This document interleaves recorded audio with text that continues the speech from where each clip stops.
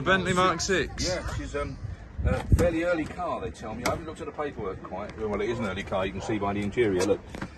Non-pleated seats will tell you that it's an early car, probably a 48, 49, something on that line. It's a Mk6, quite obviously, it's a 4 1/4. Very fit little sounding car. Picked it up myself last week, sounds extremely fit. I mean, I'm a fan of these, as everyone knows, I've got one myself. And I think they're just fantastic value for money. Unbelievable value for money. You know, when you think you've got a car of this quality and this style for like less than 20 grand, it's cheap really. And I'm not belittling 20 grand. People out there, don't worry, 20 grand's a lot of money to me like anybody else. But when you start talking about cars, it's cheap. Really nice straight car on the body. Gentleman's had it something like 20 years. And I said to him, have you not used it much just lately? He said, I've never used it.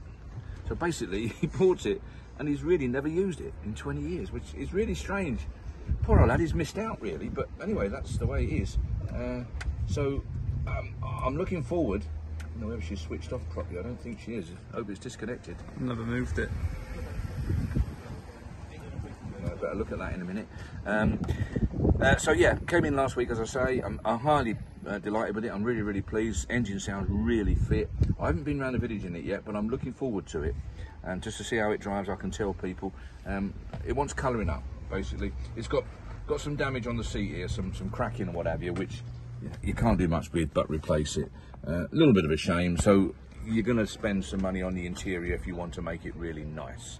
If you want to like leave it nice and usable, then a colouring kit, soften it up, and a colouring kit is fine. You'll get away with it, but really someone will have to do this.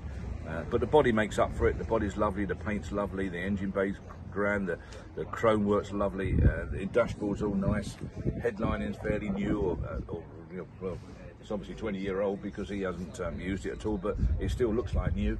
Sunroof, which I'm not going to open. Strict rules here: no one opens a sunroof while it's on this site. Once they bought it, do what they like, but until it leaves here and bought and paid for, no one's to open a sunroof. So what more can I say? Value for money, entry level, pre-1950 Bentley, can't be beaten on value for money. Simple as that. Show you the bonnet, under the bonnet quickly. Mascot I've got inside. Look at that. Look how lovely and original and genuine this is. Proper car. Proper straight car. Really quite impressed with it. Good. Really nice. But to think, as far as I can see, as far as I can ascertain, he's had it 20 years. It's been like this 20 years. So what you see is what you get. I can't see it changing. Lovely, isn't it? Good.